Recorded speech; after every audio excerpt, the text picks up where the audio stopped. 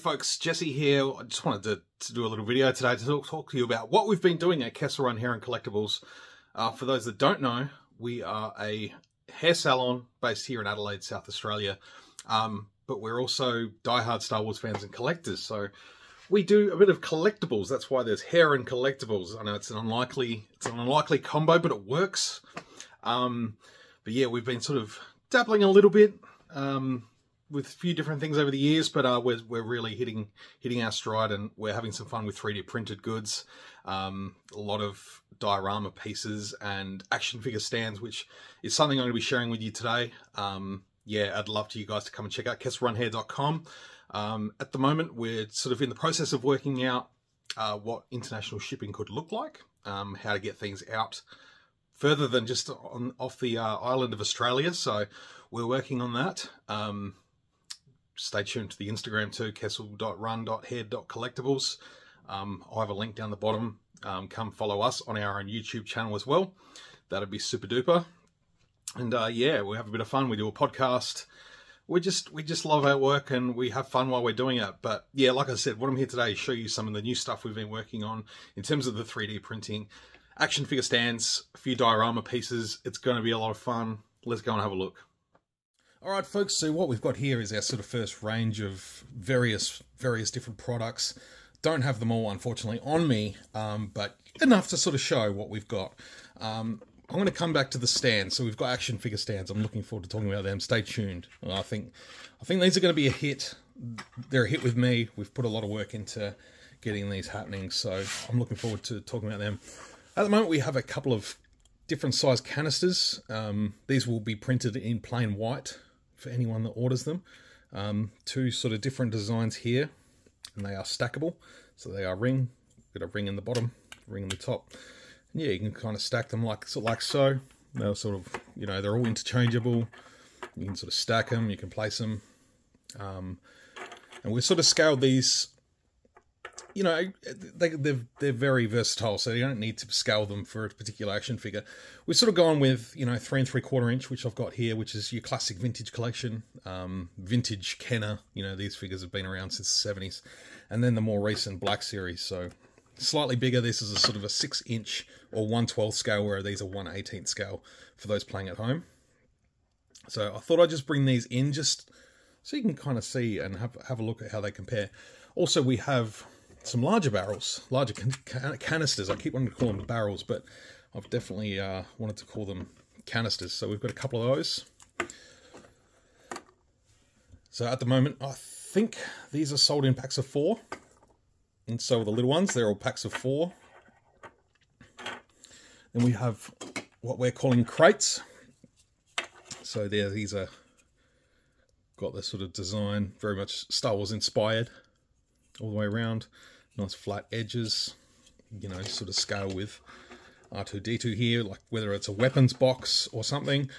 And then, you know, slightly bigger ones here as well, which, you know, you can scale these with both. It doesn't really matter. It's totally up to your imagination as to how you display these things. But, you know, they're all very clean prints, really nicely done. You can kind of see the light reflecting on the line work, but yeah, they're really, really nice and clean. Beautifully done.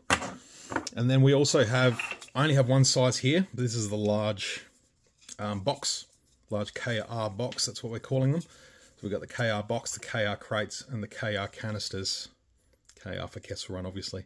And yeah, this is the sort of the larger scale, but again, like I said, not out of place with either, depending on how you're displaying it. But yeah, we really like the design done by Sketch and Design. So he's done a really good job of producing these for us, and we've printed them ourselves. Here's one just using a different kind of filament that we use. So that's really nice. And yeah, we do have some that are scaled down, obviously 66% of the size to bring down to that scale between these two. So a 33% drop for the smaller box. So that's cool. Now, we haven't got any figures with peg holes in them. So I'm going to grab a couple and we'll talk about these stands. Alright, so what I've got here is a Black Series 6-inch scale Mandalorian and a 3 3/4 inch vintage collection Mandalorian here too. So we're going to take a look at these stands and what we decided to do. So we obviously, we're all collectors. I'm a collector, you'll know that. And what we found out, what we sort of decided in the process was that we needed multiple options for these figures. You know, we tried playing with some stands and they weren't all working. They weren't all uniform. It's obviously Black Series pegs, TVC pegs, different in size, but we wanted to create a stand that was able to do both. Obviously, between figure to figure, there are a lot of variations between, you know, Mandalorian and a Darth Vader might be different, or a Yoda, you know, he might have different size feet. Same goes with the Black Series. Find they're mostly uniform. They've mostly got that same sort of almost hexagonal sort of hole. They're almost molded very similarly. So we thought we were pretty safe by putting a nice thick peg on it at the side there. So then we played around. I think this is like the third or fourth version, and this is the one we're sort of settling on now because it's worked out really well. The other two, you know, this middle size peg here on the side, that's sort of most vintage collection, and you know, even some of the smaller Black Series figures, 6-inch ones. And then in the middle, you get those sort of slightly more dainty TVC action figures, 3 3/4 inch scale, and they work for that. And the other little notch we have in there, you see this sort of U shape from there. It's an arch. There's our Kessel Run Millennium Falcon. So what you can do is you actually pop that out. It's a nice firm fit. So if you want to leave that in there, it's not going anywhere. Once you pop it out, you can simply peg it into those two holes, as you can see. It does plug in there. You know, there's obviously going to be, with 3D printing, there's obviously going to be variations. If this is something you decide you want to display, you can super glue it in there. You can do whatever you want. It's very easy to use. Most of them will sort of hold it in there reasonably well, but you know, as far as 3D printing goes, there's going to be slight little differences. And if you want to, they will sort of slot back in there and hold tight. So that's also a bonus. So we designed this as a fourth option just for that extra figure stability. Some figures have bigger feet. So I don't know whether Mandalorian's going to fit well here, but you can kind of see that the foot sort of wedges in there a little bit. Obviously it's going to work better if you glue it down, but that's up to the individual. So it just adds a little bit extra stability for the figure, but again, with the peg, like a glove, fits wonderfully. And yeah, having a nice sort of clean white disc, white circle. We may end up printing in different colors. We'll see how we go. We're sticking with white at the moment. And yeah, you can get the figure on a, you know, it's not tipping over. Same with this one. Let's have a look. I think I worked out that it's that one.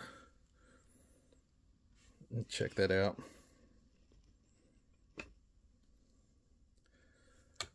Boom. Not going anywhere. Really, really cool. We're really impressed. We're really happy with how this design's come out. And again, like I said, we're all collectors. We display our action figures. We did our research. I personally tested. I couldn't tell you how many figures I tested in my own collection to get these pegs sort of where they are now. And the beauty is too, if you find they're a little bit long, like we've tried longer pegs, we've tried shorter pegs, you shouldn't have too many issues. But if you do find that, you know, your foot goes in, it leaves a little gap, what you can do, you can sand it down a little bit. You know, it's this 3D printed filament, so you can work it down. You can do all sorts. You can paint them up. If you prefer black, just a quick coat of spray and that'll do it. You can do whatever you like with them.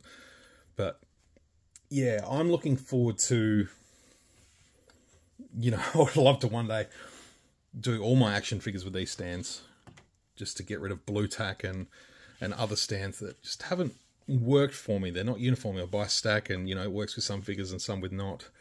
So what we've tried to achieve here is something that can work for multiple figures in multiple scales. So I think at this stage, we've achieved it. We're looking forward to seeing what other people think out there. Come to kesselrunhair.com. You can get a pack of 10. I think it's $5.50 Australian. You know, check out everything else we've got.